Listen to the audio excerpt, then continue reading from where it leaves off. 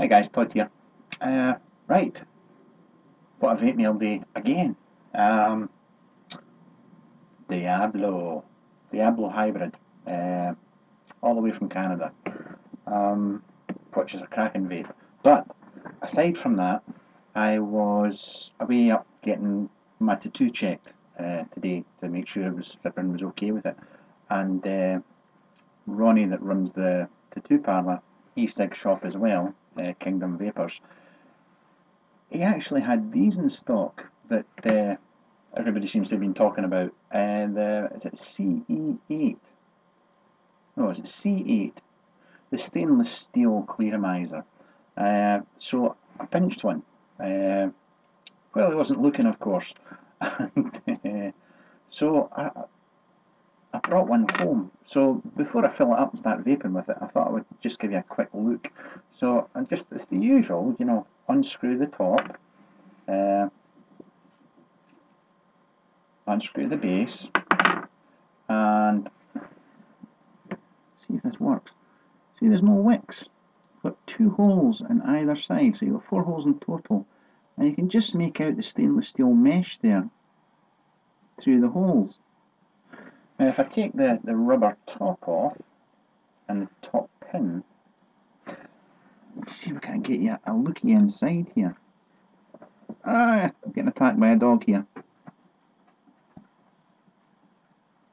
Is it going to focus?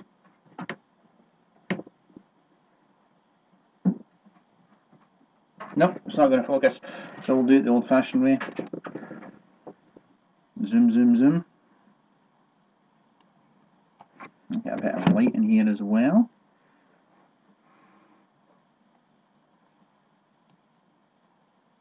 No, it's not going to show up well there at all. Hang on. There we go. So there's like, you've got your wick in there as normal.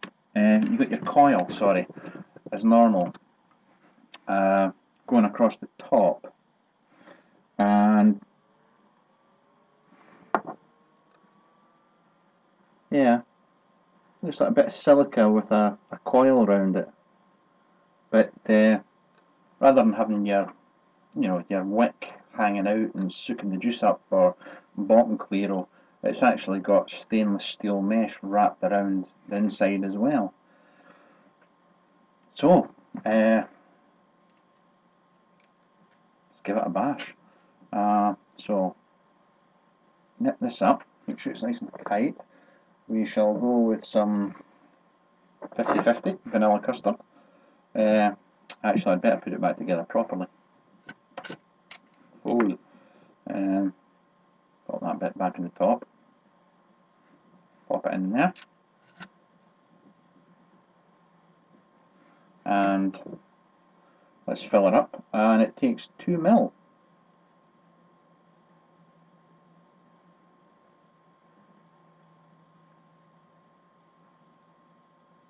There we go, 2 ml. Right. Screw this back in.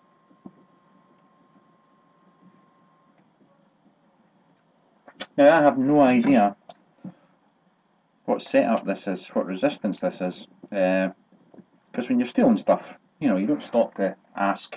I'm only kidding. I'll do this in 18350 mode, it'll be quicker. Let's get a battery in here. Okay, right. Unlock this. No, let's switch this on first, sorry. I should actually be cleaning this up because this gets given away in a couple of days' time. So if you've not entered the competition, the giveaway for the SVD, then do it now. 2.5 amp for the Clearo. So 2.5. I think I'm going to wrap this up to 4.5, 4.6 volts. I'll take this to. There we go.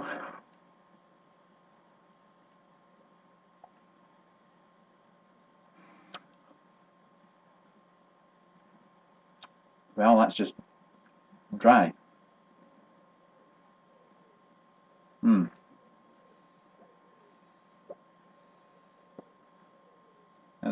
going into it now.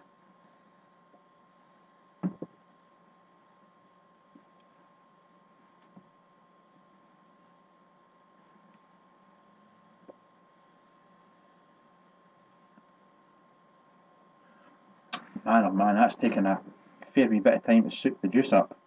I'm going to bump the voltage down while I'm... This may take a bit of priming, this thing.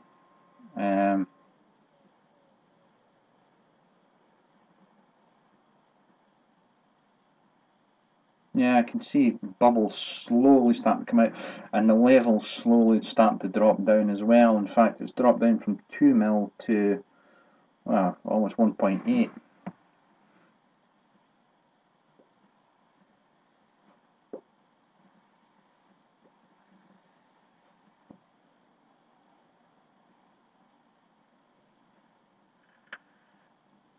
Might be life in there.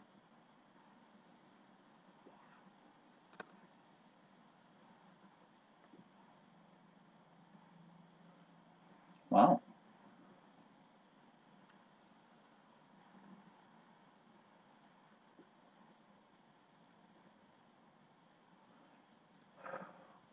That's an impressive bit of vapour coming off that.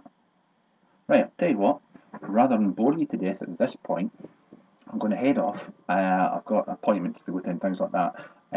But I'll check back in with this video later on tonight once I've got some, a couple of tankfuls through it, and I'll come back and let you know how I've been getting on with it.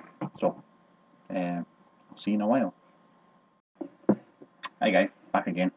Right, I've got my McDonald's coffee. Sorry, bit of branding here.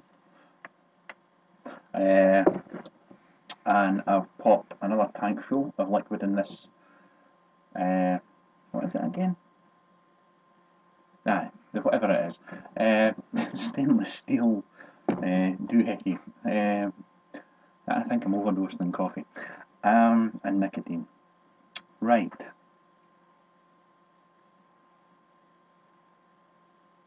Now, it's nice to say nice things, and I'm very lucky that a lot of the stuff I get, it's very hard to be negative about because it's generally good quality. This, however, 2 mils of Grant's vanilla custard through it, and it just tasted rubbish. No flavour at all. It's, if you've ever, if you're into rebuildables and you've made a rebuildable, and it usually takes a while for the tank to bed in, the wick to bed in, unless you dry burn it or just tilt it and keep burning it with the liquid, and then it beds in faster. It's like this has to bed in. It's just not providing any flavour. I've now put in some Cool Orange by House of Hybrids, and what am I at here? I'm at 4.5 volts. I've had to knock it down a bit because you've got to be careful. If you take too long an inhale or too high a voltage, it's burnt taste. It was okay. I could go down to the bottom and it wasn't getting dry burns or anything like that. It was just if I vaped it, chain vaped it. But Cool Orange.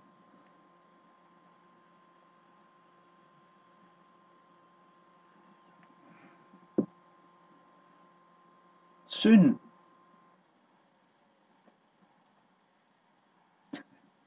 It's 10 o'clock at night.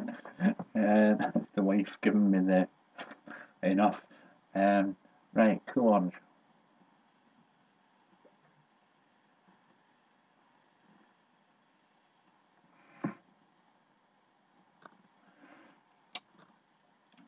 There's plenty of vapour, but it tastes of nothing. I mean, Cool Orange is kind of like a mental almost. You're guaranteed to get a taste out of it. You put it in a carton, you'll still get Cool Orange flooding through. I'm getting nothing. It's just tasteless.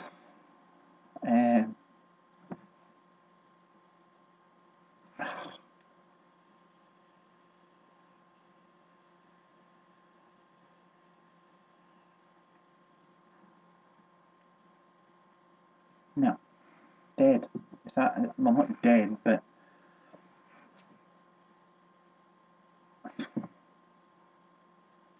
quite frankly, to sum it up, after having a few mil through this, I have to say that I wouldn't recommend it. Now that's just my opinion. There may be other people out there that are using this and love it and rate it quite highly, but in my opinion, I'd rather be vaping on a Cato than vaping in this. The whole stainless steel thing, I mean, from what I understand, it's got an oxidized, how do I explain it? I probably can't explain it. You know, it's got an oxidized stainless steel sheath round the outside, and that soaks up the e-liquid to the wicking coil. There's just, it's just crap. It's just, I wouldn't recommend it. And that's it.